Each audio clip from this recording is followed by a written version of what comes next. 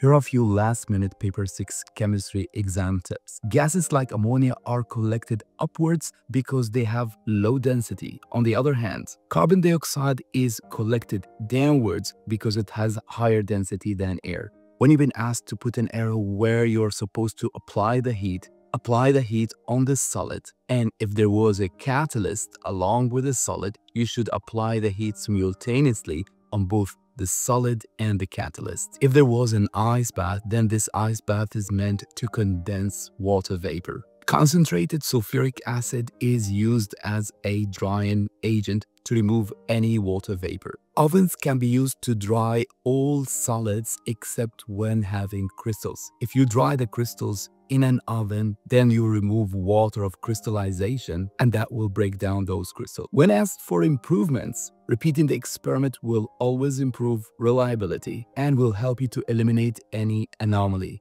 You can always improve accuracy by using a better measurement equipment such as a pipette. In experiments where you have to take temperature measurements, taking more frequent measurements is an improvement, in addition to the use of polystyrene cup with a lid. When asked for safety, make sure that you're not directly heating alcohols because they're flammable. In an experiment where a halogen like chlorine is produced, this experiment should be done in a fume cupboard because halogens are toxic. For the identification of ions, if sodium hydroxide or aqueous ammonia are added, then you should be looking in the cations table of result. When adding silver nitrate, then you're actually testing for an anion, which is a halide, that is chloride, bromide, or iodide. Adding barium, then you are testing for sulfates. In electroplating, you should first clean the object by using a sandpaper, and while doing the electroplating, you should rotate that object